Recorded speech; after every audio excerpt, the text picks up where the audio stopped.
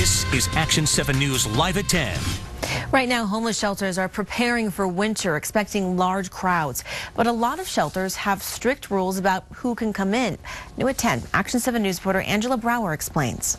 On any given night, in Albuquerque alone, thousands of homeless people are looking for a place to sleep. We routinely and sadly have to turn away a whole number of folks each night. But some homeless would rather have a friend than shelter for the night. If you're homeless and you have a dog or you have a cat, whatever, we'll help you, but you're going to have to find someplace else for that dog to stay for a few days. There aren't any shelters in Albuquerque that accept animals. So as the nights get colder, reaching freezing, the winds are blowing harder and the options for the homeless are scarce.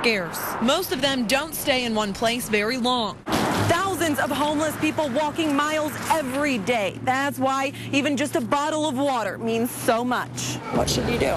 Well, you could give them maybe some coffee, to keep them warm. And one thing I do in my car is I carry a small number of fast food coupons, cards. Small gestures, a big offer. But what the homeless with pets are really hoping for is a place to open up, accepting them and their best friends. Angela Brower, KOAT Action 7 News. JoyJunction can offer to pay for a hotel room if a person has pets and can't find a place to stay. You can call them at 877-6967.